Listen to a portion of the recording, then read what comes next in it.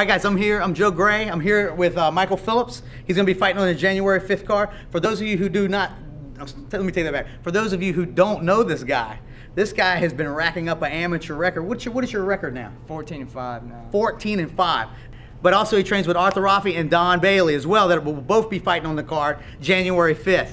Now I have to say, Michael Phillips, you've been around the scene for a while. You're making your way to the Total Cage Combat show. Man, you know, we can't wait to have you in there to get you, put some popping and pressure on these guys, man. We can't wait to see you turn loose. Looking forward to it. And I know you and your whole crew, you guys been training pretty hard for this, right? Oh, we train hard for all our fights, and same thing, you know, I got really good training partners, and it's a benefit to me to train with those guys. Right. So. Now this is a rematch, right? A rematch. With Westwood Donnelly. Yes. In your last fight, what happened with that? It was a really close fight. I won the decision. I took 2 nasty cuts over both eyes. I cracked his sternum with a knee. You cracked his sternum? Yeah. With a knee? Yeah, but he still finished, so he went all the way Westwood's to a the tough end. guy. Yeah, Westwood's a tough guy. Tough dude. And, that's a good fight. So, and you guys are going to redo it this time? Redo it. Westwood's, he's training with a different camp now, I think. Yes, he's with Richmond MMA. Yeah, with Rick and those guys. Yes. Good guys. Really good team. Good camp. So we're going to have, and just so everybody knows out there, tell everybody the name of you guys' camp.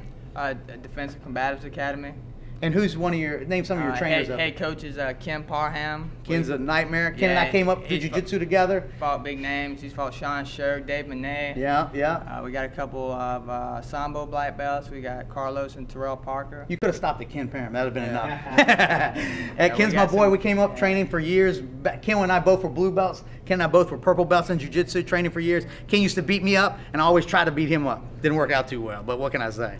But Ken's a great guy. Similar styles, too, because Rick McCoy and Ken used to train together. Exactly, so, yep.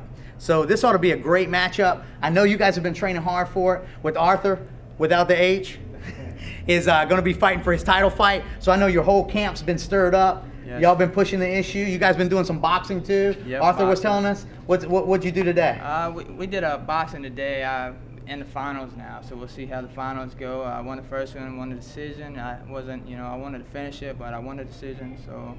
Wow, man. I hope to do the same thing tomorrow. You guys are super active in the mixed martial art community, and I think you guys are deserving some of these big title shots that you guys are getting. You guys are coming up, getting all these good fights in the big shows, and that's what we're looking to see. This is Joe Gray, again with Michael Phillips. Everybody, January 5th, Total Cage Combat. Be there.